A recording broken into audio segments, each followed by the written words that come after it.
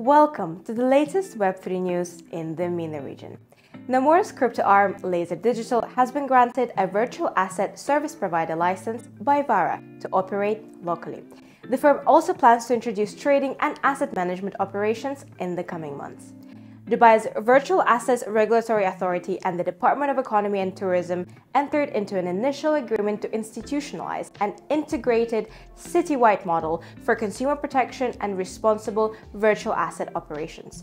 The agreement allows the DET to enforce permit renewals, suspensions, and revocations, while it enables VARA to be included in DET's e-permit system. UAE Ministry of Climate Change and Environment has partnered with Industrial Innovation Group and Venom Foundation to launch a national system for carbon credits, leveraging blockchain technology. The collaboration reportedly aims to reduce emissions and enhance sustainable agriculture, environmental health, and biodiversity in the UAE.